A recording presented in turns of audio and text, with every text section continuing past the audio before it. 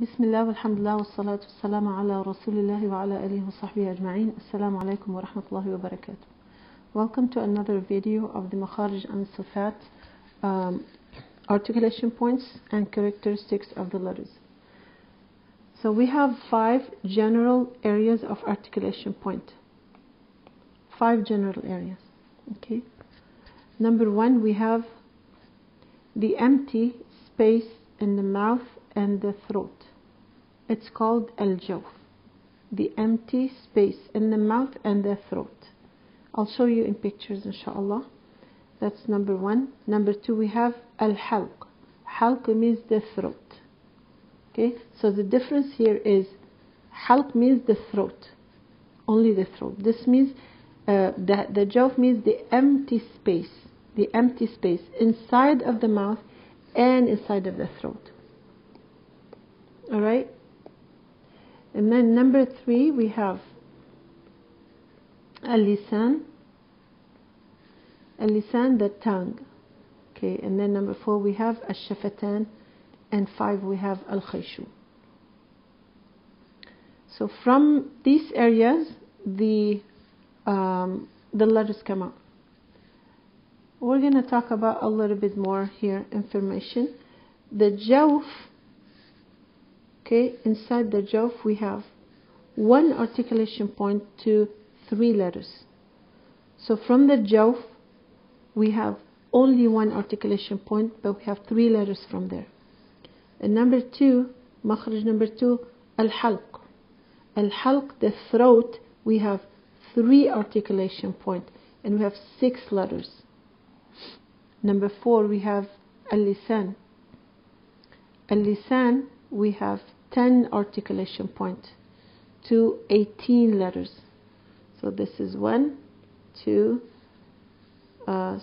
this is lisan is 3, and we have shafatan is 4, 2 articulation point to 4 letters, and 5 we have al-khayshum, 1 articulation point, and it is for the ghunna and ghunna sound, and it's for part of the mim and part of the nun. Okay, again, I know this is a little bit confusing right now, but later when I explain it one at a time, inshallah, you're going to find it very simple actually. Okay, so in the jawf we have 1 articulation point to 3 letters. So far we have 3 letters here. We have 3 articulation point to 6 letters. 10 articulation point, 18 letters. 2 articulation points, 4 letters. Then we have the khayshum, 1 articulation point. It is used for the ghunna and part of the mim and part of the nun. In this slide, we're going to talk about al-jawf. Al-jawf, we said, is the throat and the oral cavities. Throat and the oral cavities. So the jawf is the empty space inside of the throat and the mouth. Okay, so we have 3 mad letters come out from the jawf. Number 1, we have alif maddiya. Alif maddiya is the alif that has sukun that is preceded by fatha. It could be the small alif as well that has sukun preceded by fatha. This alif come out from the jawf. Okay, so you say it like this. So you cannot say the alif by itself. The alif should have a letter before it. Sa, sha. So this here, alif, it's from the oral cavity, but do not go into your nose. Okay, don't say na, sa, fa. Later I'm going to talk about common mistakes, but for now, just open up your mouth, and later I'll show you how the tongue should be. Number 2, we have waw maddiya. Also comes out from the jawf, which is the waw that is sukun preceded by a dhamma. Kanu, nu, nu, su, shu, fu, like that. Okay, there's also common mistakes in the waw that we can avoid it, inshallah. I'll talk about it. So again, there's another example. Waw sukun preceded by dhamma, waw sukun preceded by dhamma. This waw comes out from the jawf. Okay, يقولون قو لو سو فو مو. We don't say mo, no, lo. You don't go on your nose. Okay, those are common mistakes that a lot of people do, especially kids when they want to make their voice nice, they go into the nose. Alright, so this is here. Ooh, and we still have the ya madiyya. So the ya madiyya comes out from the jawf as well, which is the ya. When I say madiyya, it means the ya that has sukun preceded by kasra. Okay, that ya comes out from the jawf. Ya sukun preceded by kasra. E, so it's a long vowel to the previous letter. E. Nasta'in al-mustaqim. We don't say nasta'in al-mustaqim. You don't go on your nose. This is the common mistake number 1. People go on their nose. So we say nasta'in, like that. Al-mustaqim. So again, alif madiyya is the alif that has fatha. Is the alif that has fatha preceded. Take that back. Is the alif that has sukun preceded by fatha. Number 2, the waw that has sukun preceded by dhamma. And the ya madiyya is the ya that has sukun preceded by kasra. Those are the 3 conditions that they come in. Other than that, the alif always comes out from the jaw.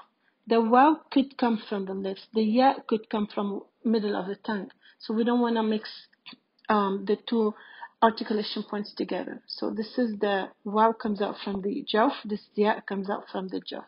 Alif always comes out from the jawf. Alright? Fine. Moving on to another slide. And I'll show you a little bit more in pictures. It would be easier for you to understand. So here's the alif. So I call this a daughter, a mother, and a daughter. Mother is the big one, and the daughter is the little one. Mother is the big one. The smaller one is the daughter. Mother is the ya, and the smaller one is the kasra. It's like mother and daughter. So oo, e. Okay, the shape inside the tongue. How is the tongue inside of the mouth?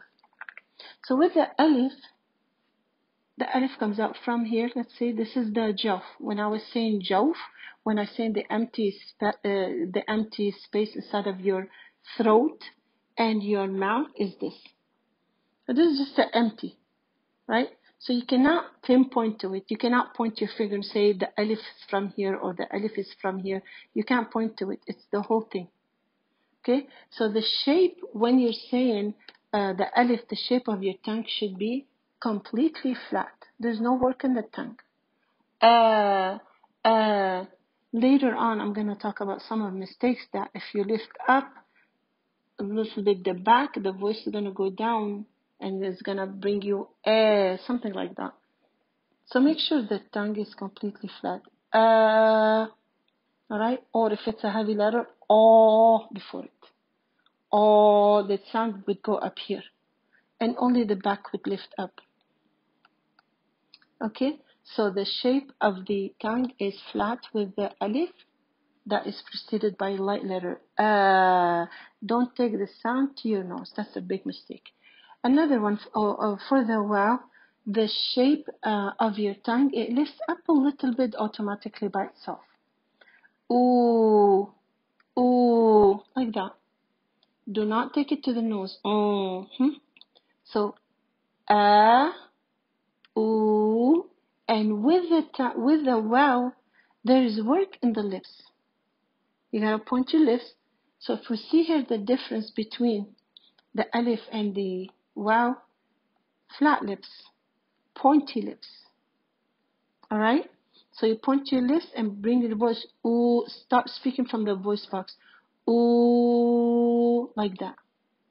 Then you point your lips and there's some work in here, a tiny sound in here. But mostly the focus is on your jawf. And don't think about lifting up the back of your tongue. You don't need to do it. It goes up automatically. So some people, they over-exaggerate with the lifting of the tongue or like they try to lift it up. So then it blocks the sound, then it goes into the nose. Okay? Ooh, keep it separated. Keep it far from the top. Number 3 is the ya. The ya, the regular ya comes out, the ya, you, yi, which has the vowels or sukoon, ay, it comes out from the middle of the tongue, here, ay. So when you say ay, you will feel this is lifting up. And when you say ya, when you say ya, you, yi, you will feel this area. Okay? So this is different ya than this one.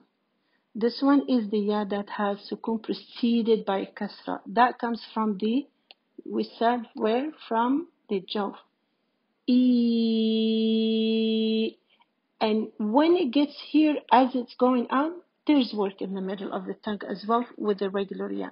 So there's 2 working here, just like the waw. There's work in the jawf plus a little bit of the list. There's work in the jawf plus a little bit of makhraj al-ya. Okay? Because if you don't move the tongue, it would sound like this. Something like that. So you need the middle of the tongue to lift up with, which is the vowel ya, which is the fatha, dhamma, kasra. But mainly you focus on here. For example, الذي نستعين, like that. Alright? I hope this helped a little bit, inshallah ta'ala. And always I say, if there's any question or anything that you don't understand, please leave it in the comment box. I will try my best to reply to you, inshallah ta'ala. So again, we want practice like that. Ba, every day. Ba, ta, fa, like that. Ja, ha. We're practicing the alif here. Okay, we're practicing only the alif. Whatever letters it is before it, it should sound the same. So don't say ah, ba, ta. Don't do that. You're lifting your back of your tongue, and you're taking the sound to the top. Bring the sound up. If it has a letter, istifal letter before it. If it has isti'la letter, which is the ha, sa, da, yes, you bring this up and you take the sound to the top. So what after right now, just sa, sha, every day practice like that. Maybe like 10 times a day. And then you can practice also ooh, practice all the letters. Boo, su, shu, fu, lu, hu. Don't trap the sound here. Ooh, don't say ooh, ooh, relax, out. And this one, e, si, she, like that. Do not take the sound to the nose. This is wrong. Don't take it out up to the nose. It's wrong. Okay, so inshallah, again, I hope this helped you a little bit.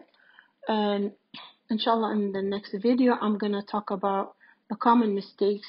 I'm trying to make the video short.